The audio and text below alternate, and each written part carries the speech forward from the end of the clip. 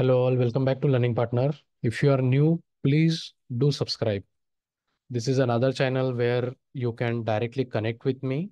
We have around 1000 plus members already who are working. We take live coding sessions and everything. To just get notified about those sessions, please do join this group and check out this website also where you can find so many project ideas with live version, proper flow, diagram and APIs and documentation and all.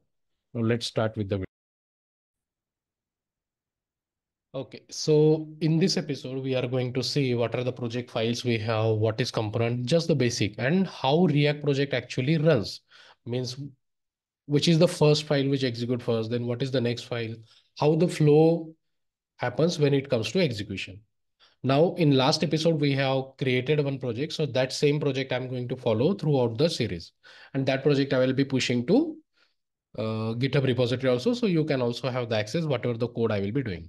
Now I have just opened a new VS code. So again, I'm repeating the same process like how you should open the project. So you have to click on open folder. You just need to go to the drive where you have created. So that was ReactJS tutorial and this is my project. So I have to select this folder and click on select folder. Then you can use the npm start command to run the project. So let's do that also. Npm start. Once you run this command, your project will by default run on localhost 300. That you can also change, but we will see in the ending of the season how do we run the particular project on particular port. Fine. Now, let me just zoom a little bit. Now, if you can see, this is the project. When you create an empty project, these are the files you get. So outside, first file I'm going to explain is package.json. Now, what is package.json? So in the name itself, we have an entry of packages, like whatever the packages I'm going to use in my React project, those packages entries will be found over here in the dependency section, right? Now, this is the package name and this is its version, package name version, package name version. So around 7 packages are there, which are by default when we create an empty project. Again, there will be version will be there, project name will be there. Then some script section also there. You run, when you have to run the application, you type npm start. So when you type start means it is checking start is there on the script or not. And it is actually running this script. If you have to build the project, you need to run npm build, test, npm eject, like that. So whatever the script you need to run, that should be over here. Then some browser list, development versions, and everything is there. Fine. So for now, as a starter, only this is important to you. So whenever someone asks you like what is package.json, so package.json will contain the entries of the npm packages or libraries you are going to use in your React project. That will be mentioned over here. Fine. Now, these packages, like from where these packages we are going to use. So whatever the packages you mention over here, those will be downloaded from npm.js to your node module. So now if you see, we just have a 7 packages over here, but in node module, so many packages are there. We don't have that much packages in our package.json. We just have 7 packages, but ideally we should have just 7 folders over here. But you can see so many folders are there. So we have 7 folder over here, but all the packages, whatever you are seeing over here, these are nothing but the dependencies of all these 7 packages. To run React project, we need all these packages. That's why you might have seen the images like why node module is so big. Because to run the project, we need so many dependencies. So that is why we have this big node module. So many files are there. Fine. Compiler, React framework, libraries, and so many whatnot to say. Now, as I said, key package.json will contain all the entries of the packages you are going to use. So these are the default packages. Let's say you have to use the bootstrap. So as I said, like from where you are going to get all the packages from npm. So let's go to npm. I will showcase you also like from where we get it. So this is the home site of npm. Now let's search for this package react-dom. So this is the package name. Let's try to search it. See, it is there with the same name. Let's check the version also. So latest version is 18.3.1. Same we have, right? So whatever the packages you have over here, those are nothing but present in the npm library. and you are going to install it. Now, let's say if you have to install the Bootstrap. So what you will do, you can open a new command prompt and you can search Bootstrap in the npm. This is the Bootstrap. Latest version is 5.3.3. If you have to install Bootstrap, what you will do, this is the command npm I bootstrap, I for install. Let's copy it. Now this command we need to run in a new terminal.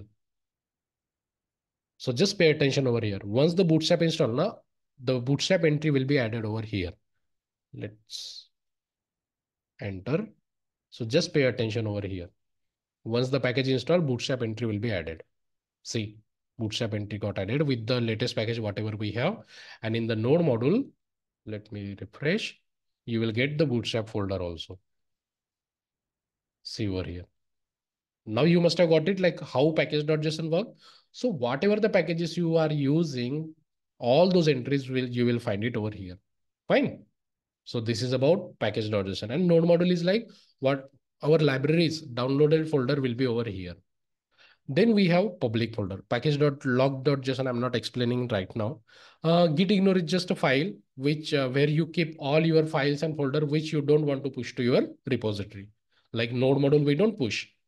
So whatever the files, these are the files or the folder which you don't want to push to your repository. So those files and folder, you will add it over here. Now, next folder is public. So as we said, like ReactJS is a single page application, correct? So what is that single page? So this is the single page index.html.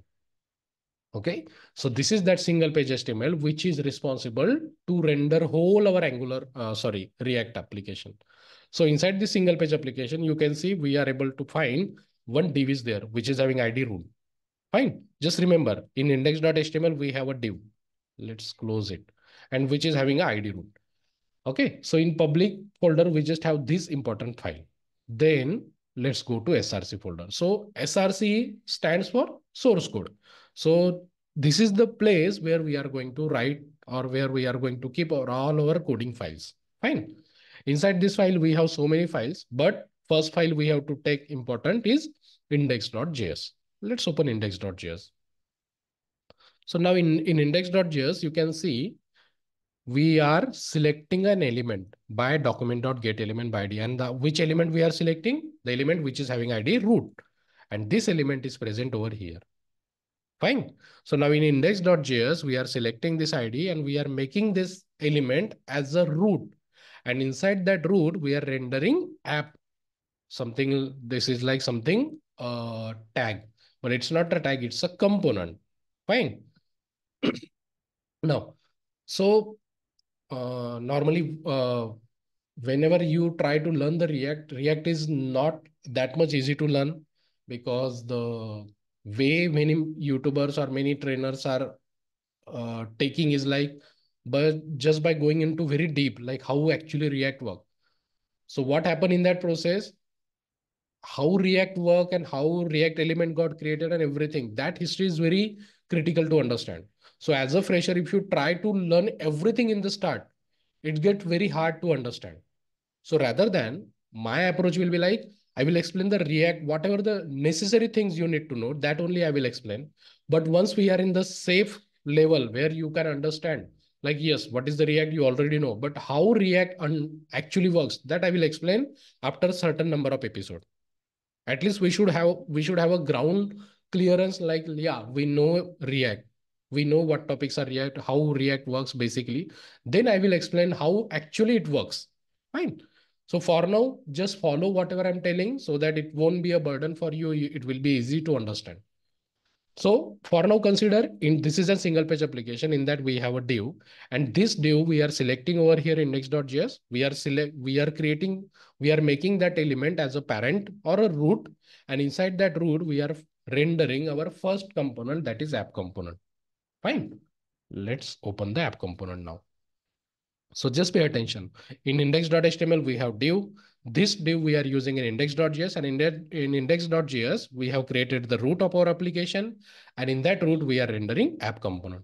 Now it will go to the app component. So here you can see we get the image, edit, and some React. So this is what we are able to see over here. See, this is an image. Let's try to remove this. Let's save.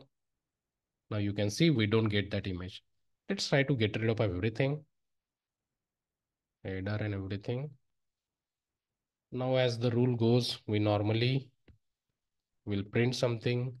Welcome to ReactJS tutorial. Let's save. And once we save, we will be able to see the new thing, whatever we have typed, right? So this is how React work. And again, once you run the project, now many people will make the mistake. You don't have to run it again and again. Once you run the project, just pay attention to this tab. If there is no error or something, if there is no error, your application will run fine. So this is my app component. So as we discuss, like what things we are going to discuss. So files, whatever we have, what is public folder and how to React just works.